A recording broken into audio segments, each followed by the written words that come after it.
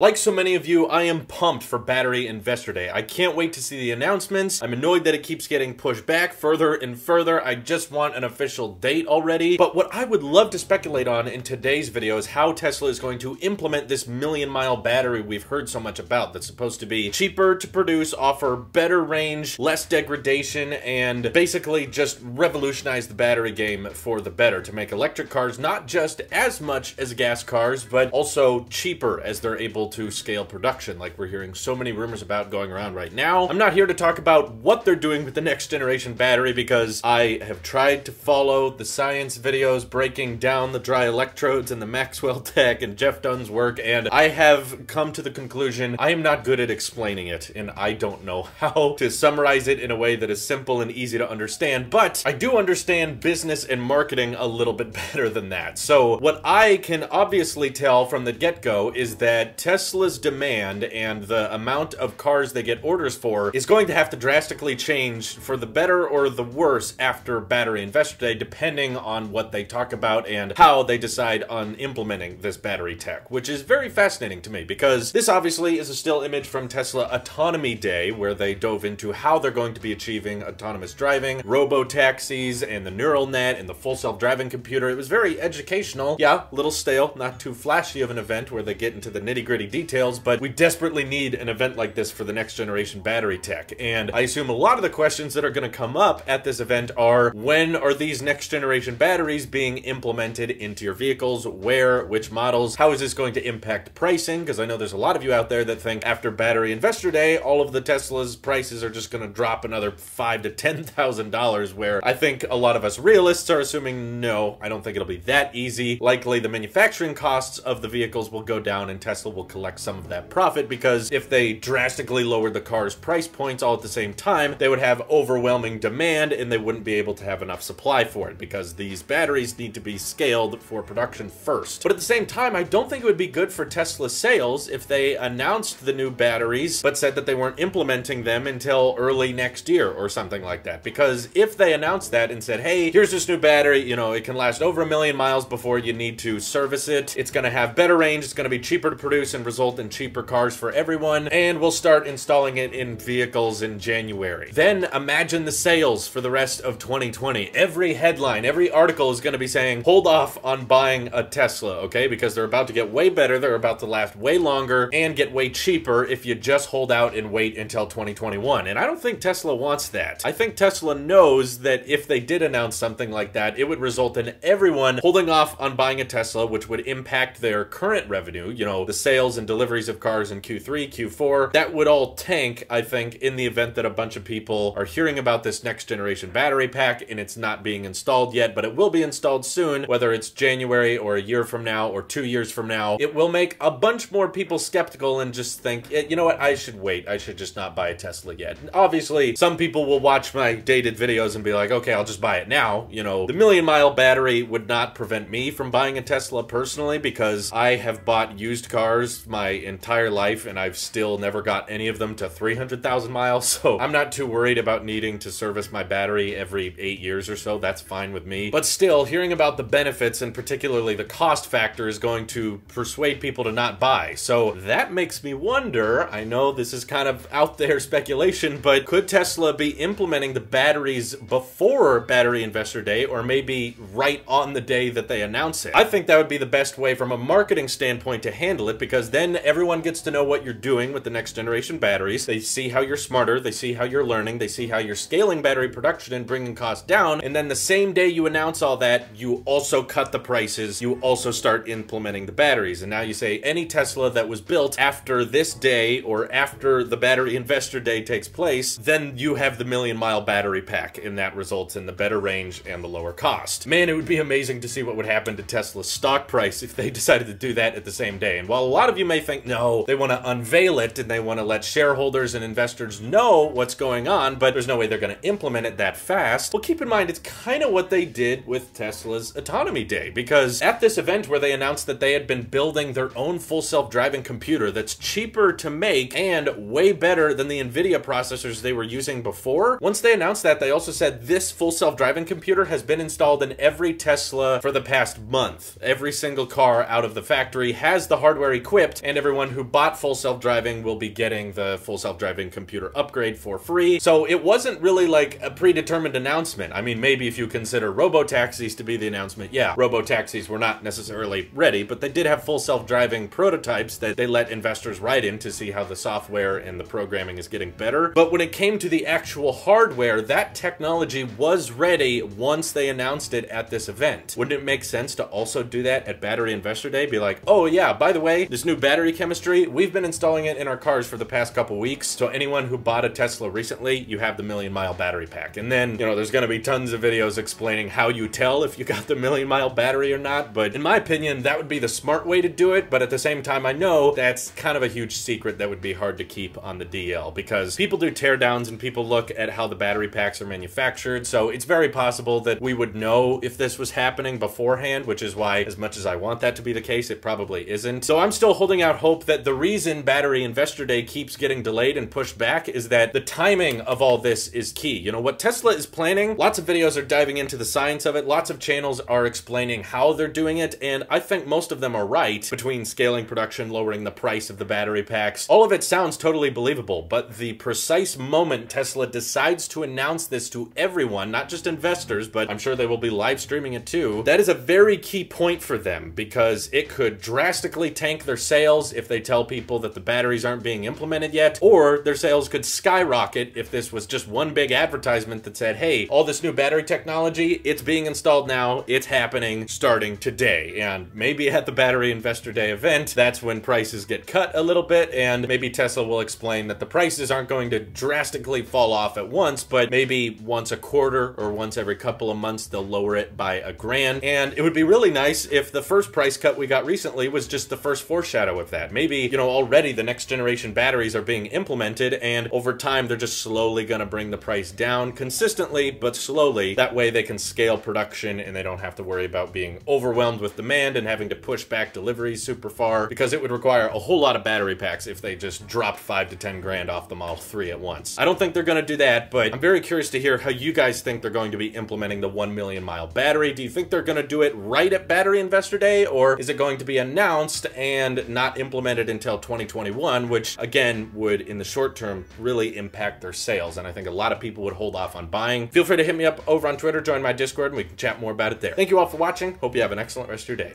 Take care.